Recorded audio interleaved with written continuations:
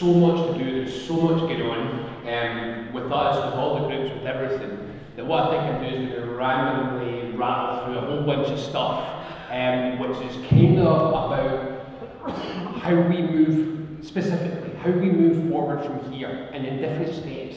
It's always good to think in terms of everything you have to do. It's one of the key things that I can argue in town halls like this all over Scotland is it's not about one thing. This is about getting away from one thing, politics. Westminster's one thing, if we bash the asylum seekers, then we can leave everything else alone. If we cut benefits, we can leave it. It's not one thing. And so we have to work at lots and lots of different levels.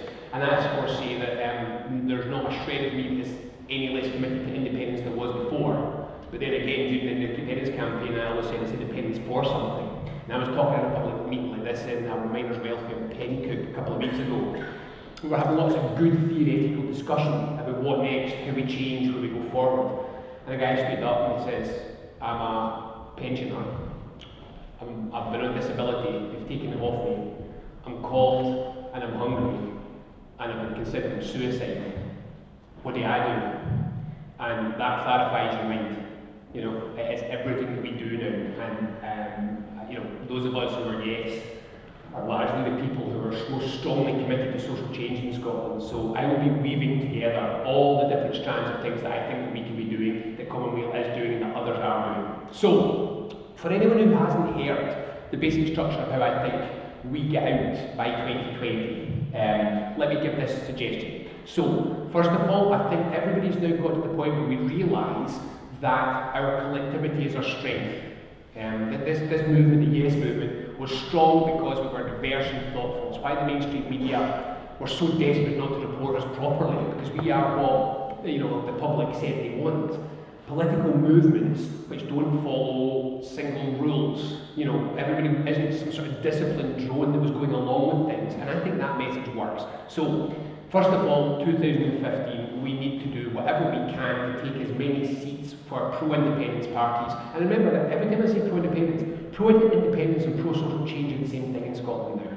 There's no differentiation between these. There is not a unionist party that wants to make any fundamental change to the UK economic and social system. And there is no independence supporting party that wants to keep it like it is.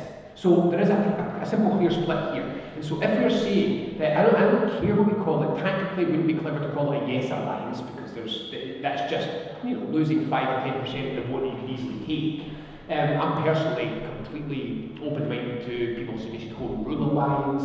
I'm personally quite keen in anything which isn't talking about the Constitution at all. So a People's Scotland Alliance, I don't care what it is, but let's create that. Let's show that we can continue to work together, and above all, let's just work out how to take the Labour Party out. And I don't say that from spite. I say that because we have to look at an analysis of what's happening in Scotland now. What are the barriers to change? And the biggest barrier to change is the Labour Party. Because people who want change have, in the past, correctly voted for the Labour Party. The Labour Party was once the party of change. And the fact that the change vote, a chunk of the change vote still goes into that party, and that party, what it's really become, what its real function now is to become part of the British establishment, part of the British state, that takes the change vote from people who need change and redirect it to make sure that change doesn't happen. Now, if we see, that's what the Labour Party has become, and it's not, I keep saying this, this is not necessarily meaning that every member of the Labour Party, every Labour politician doesn't want to see change. It's just measure it. This is what happens. People who want change vote Labour and they don't get it. And this keeps happening. So not from spite and not from revenge, although a lot of revenge would pay me, but for reasons of simple structural and social change in this country, we need to recognise that Labour is not a party of change. I mean, in this whole referendum, leadership election, is one of them going to say a word which suggests that cutting benefits for people who have the lowest benefits in Europe, and in a country where poverty is endemic, cutting their benefits by another 1% to 2%, depending on what inflation is wrong? Is there a single thing people really understand and say it?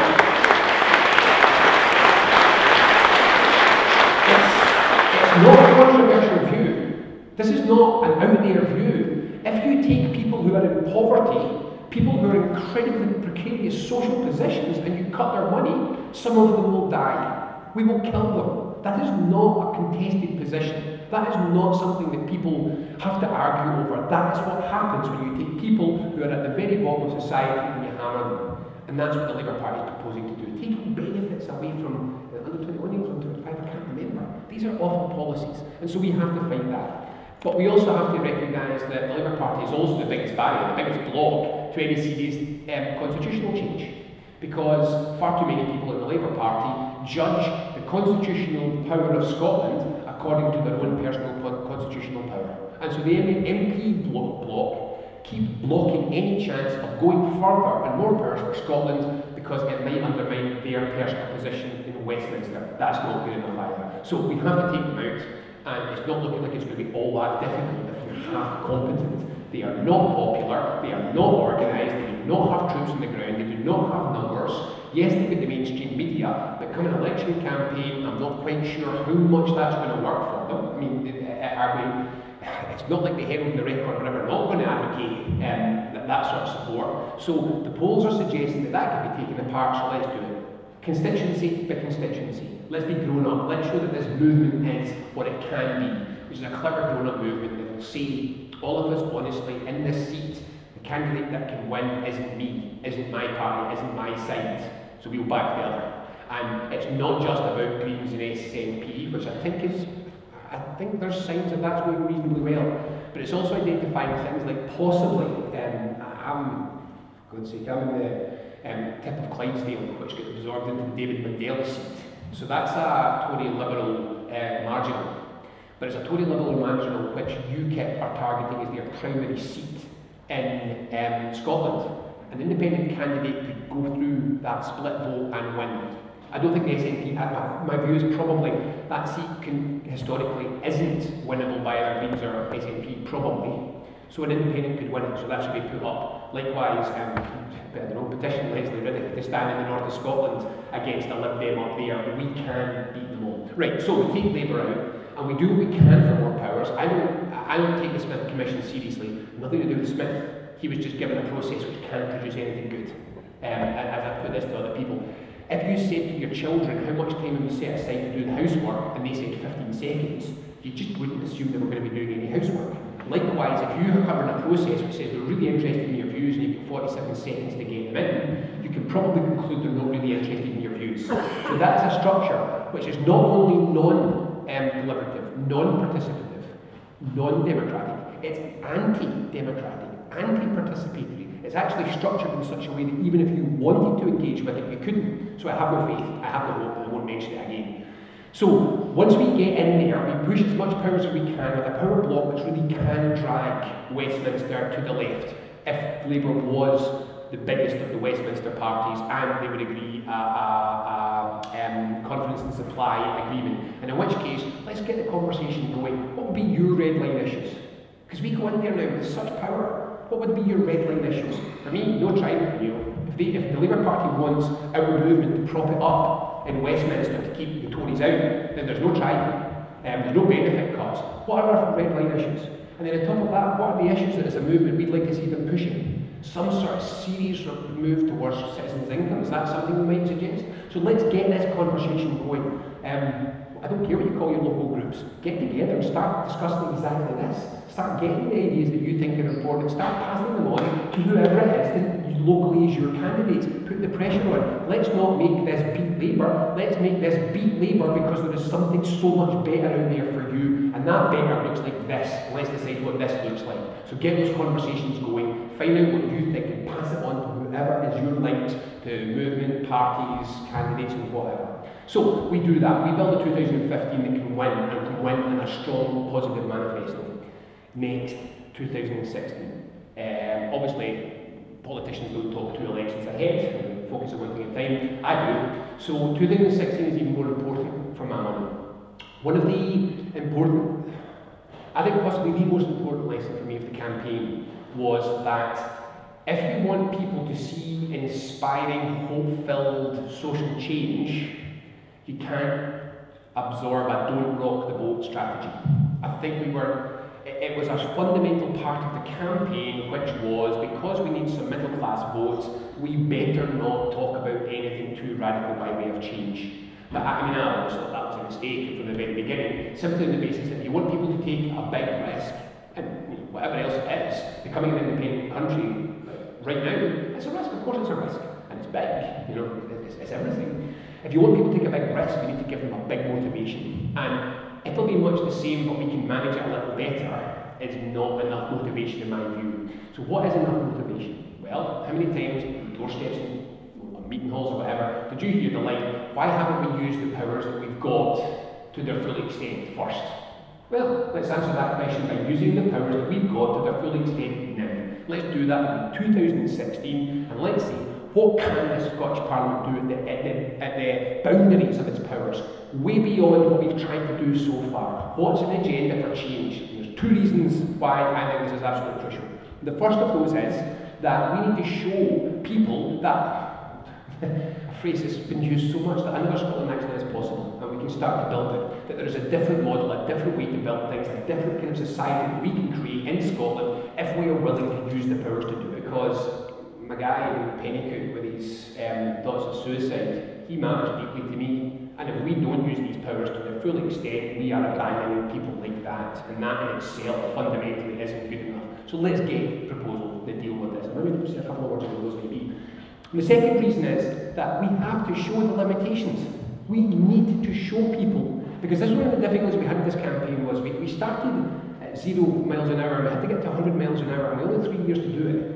Now, for an idea as big as independence, which really wasn't part of public narrative, 3 years is not a long time to absorb this whole idea that we could be an independent country and have a different way forward. To get people engaged with that in 3 years is actually a remarkably short amount of time. So we need to start to get them to think about this every day as part of their life. What is it that we can do? What can we not do in Scotland? We can't change the fundamental economic system, the second lowest waged economy in the developed world, the most punitive social security system in Europe, etc., etc.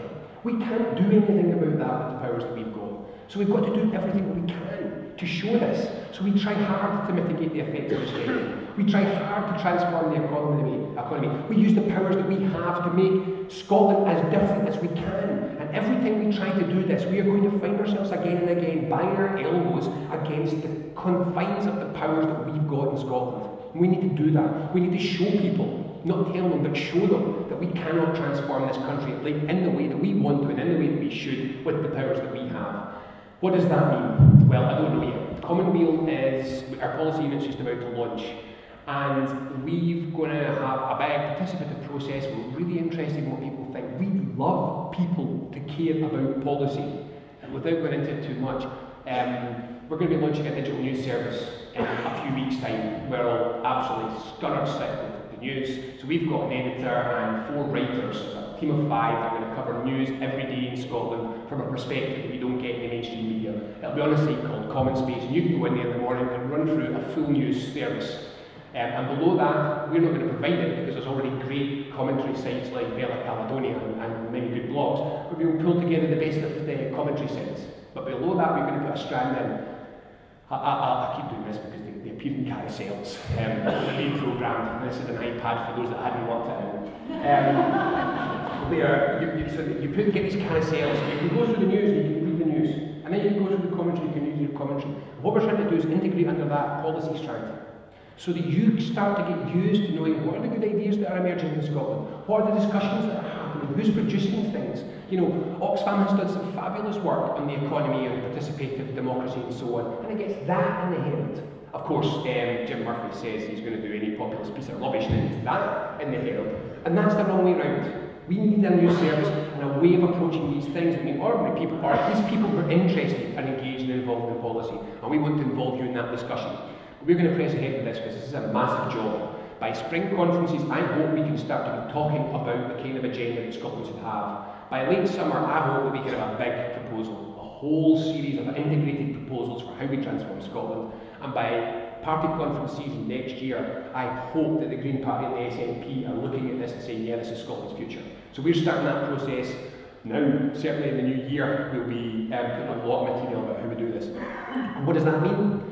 Well, I'm only going to pick a couple of strands just to show show you that we must not assume that because we lost, because we got a no, that that's it, ambition and big thinking have ended. No, they haven't. So one, austerity. We have to address this austerity. All we can do is pick up and mitigate the worst of the impacts of austerity, because we don't have social security, we don't have core economic policies. So let's get our housing policy right for once.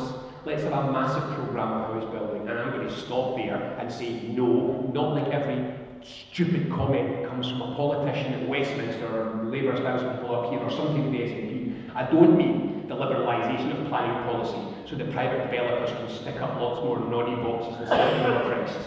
What I mean is a proper housing policy. Let's build a massive new generation of first-rate, high-quality, well-insulated, attractive housing at public sector rental prices to control this country.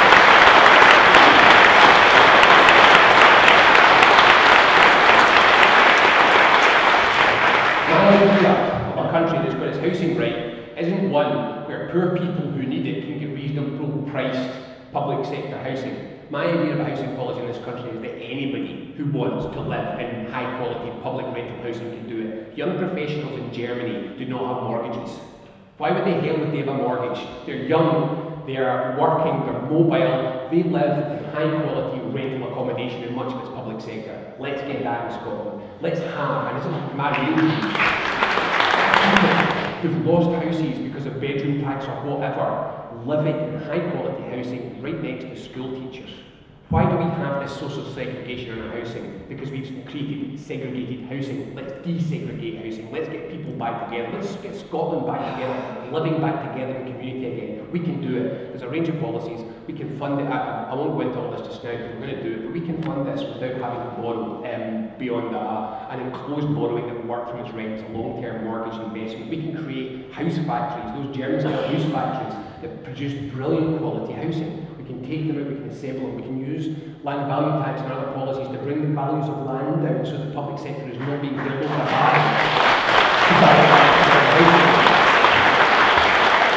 Let's integrate absolutely wonderful first-rate heating into it, because that's the next thing we can do, is make sure that people aren't cold anymore. And so we can create district heating and other systems of heating when we build this new housing. We could, for example, using land reform, which is one of the big targets that we've got, land reform, we could take land in the north of Scotland back into predictive use.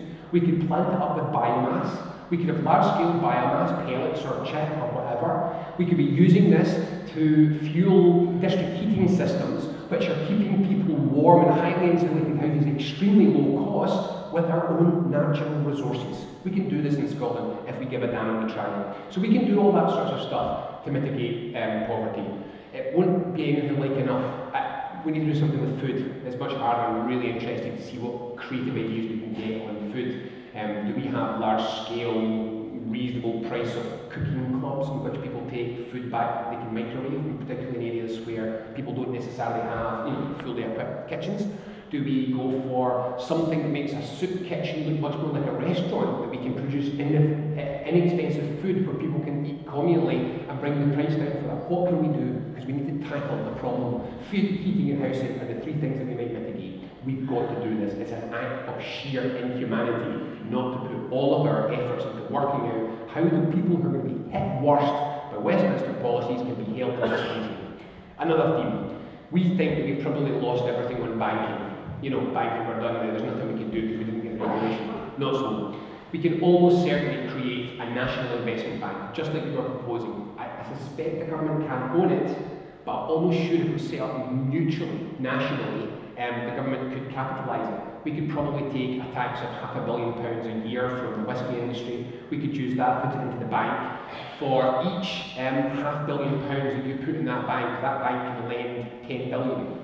That's how banks work. They don't actually lend money they've got, they lend money they don't have. And the 20-to-1 liquidity ratio would not be unreasonable for a national investment bank.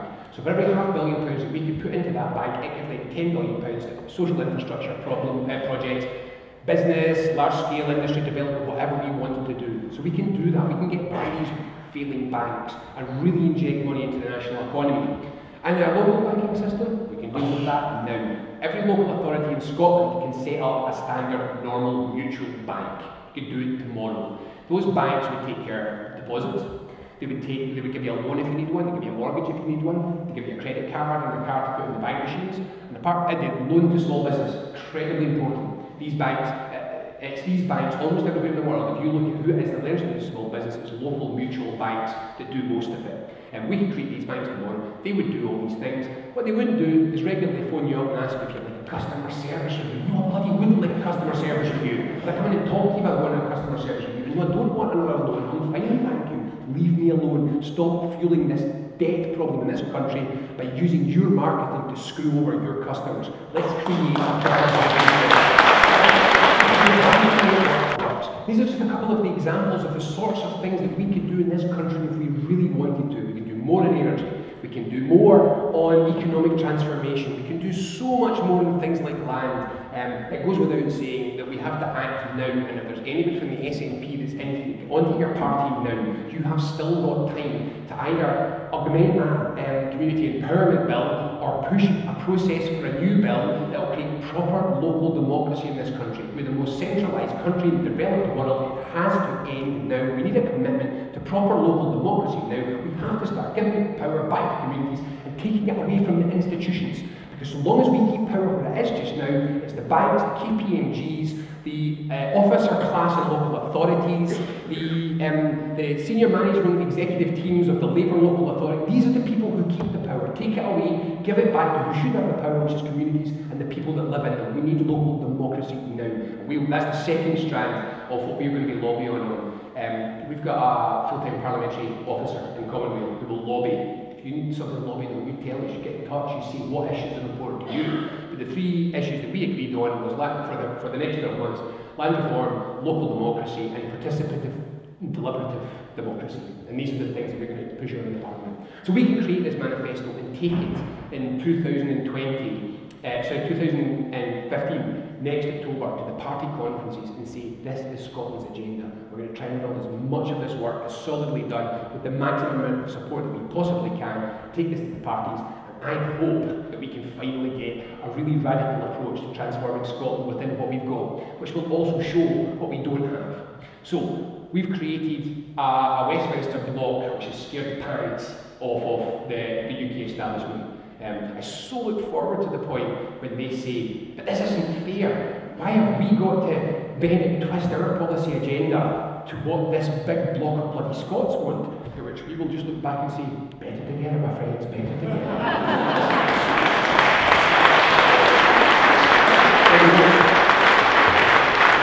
So that's perhaps the main thing that I wanted to talk for before I start.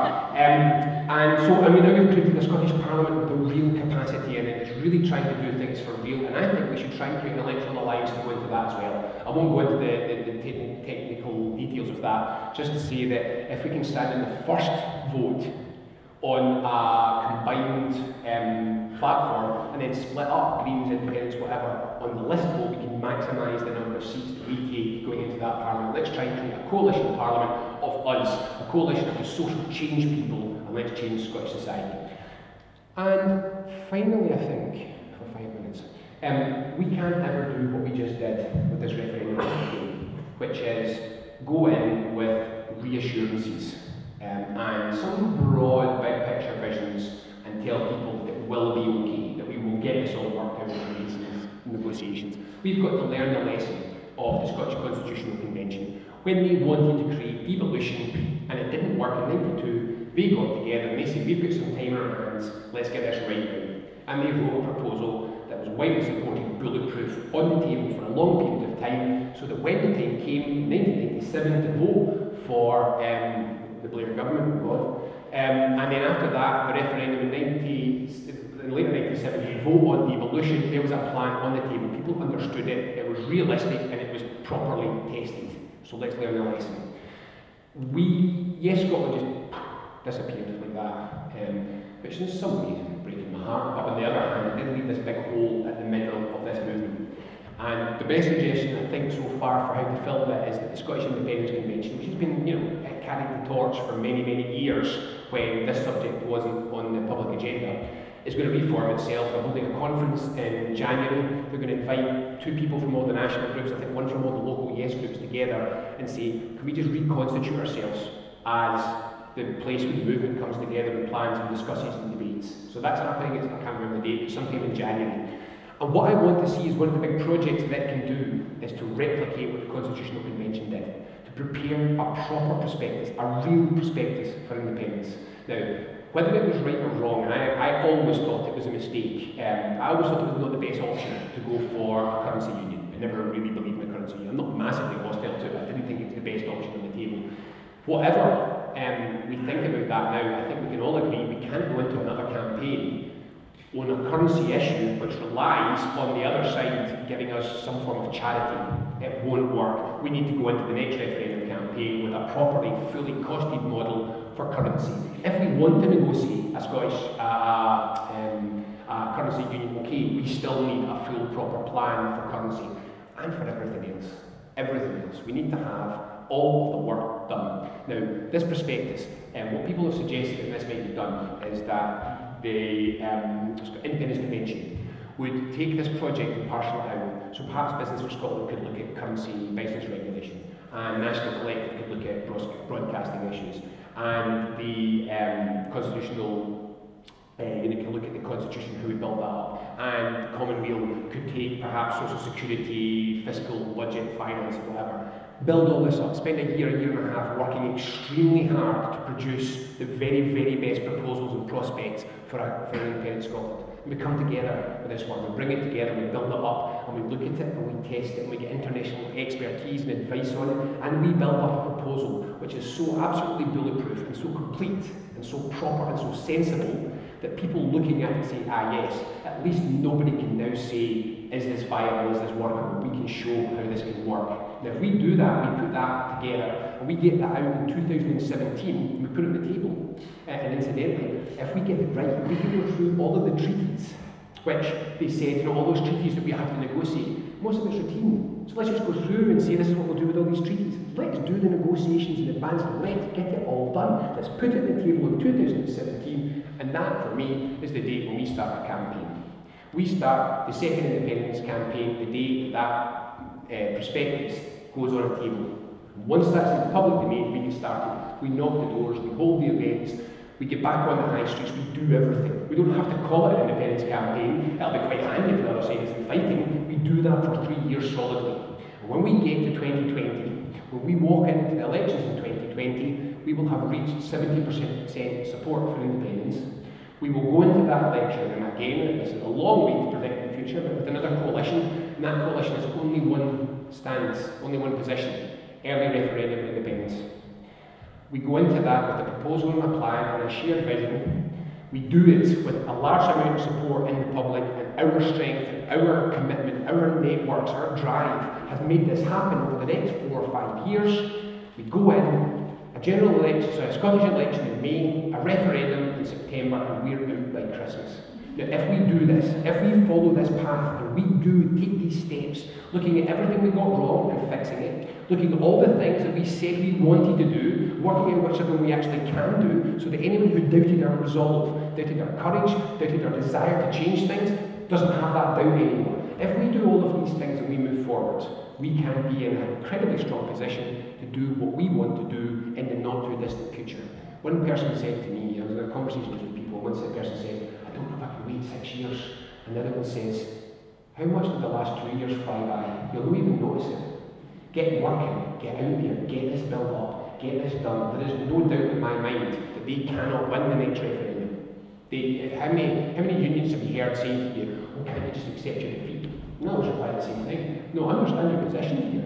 You know you can't win the next referendum. I know you can't win the next referendum. Everybody knows you can't win the next referendum. That's why you're so desperate for there never to be another referendum. So let's make sure that we're prepped, that we're ready, we win that next referendum. And you know the best way to win that referendum? It's build a decent Scotland which is fit for the people that live in it now. And by the time we've finished trying to build that Scotland, they will see why we failed to do some of the things that we wanted to, and it's going to be Westminster, and that is what's going to make Scotland no longer have any doubt it's time to get out. Let's make that happen, and let's do it properly. There's no time to waste.